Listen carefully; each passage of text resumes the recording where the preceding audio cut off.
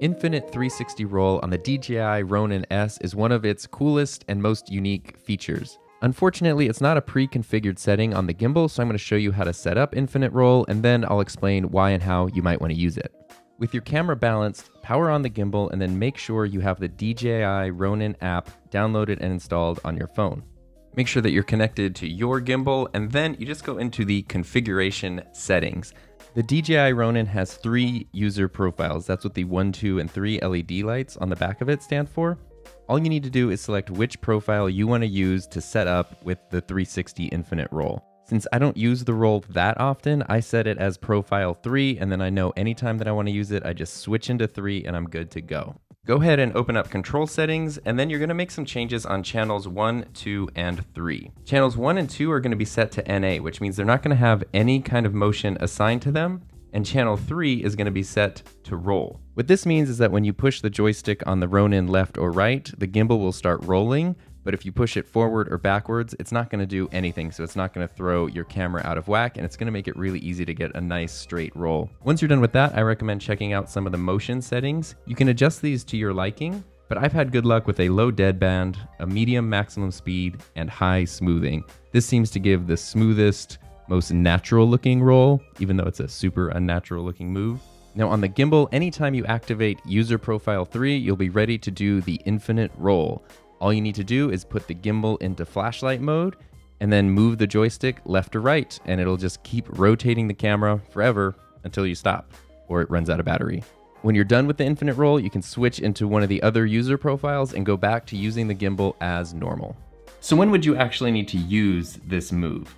I think that restraint is key. The infinite roll reminds me a lot of what it was like when drones first came out, where up until that point in time, the average person had never been able to get aerial video and photos so easily. And so just the fact that you could get a shot from up in the sky was pretty revolutionary, and you could literally just share a video that was just a random drone video, and people's minds were totally blown. But then I think a lot of us are pretty familiar with how drone video got a little bit overdone for a while. And now I think many people have settled into a good balance of being able to utilize drone video to improve or enhance whatever story or point they're trying to make in their overall video.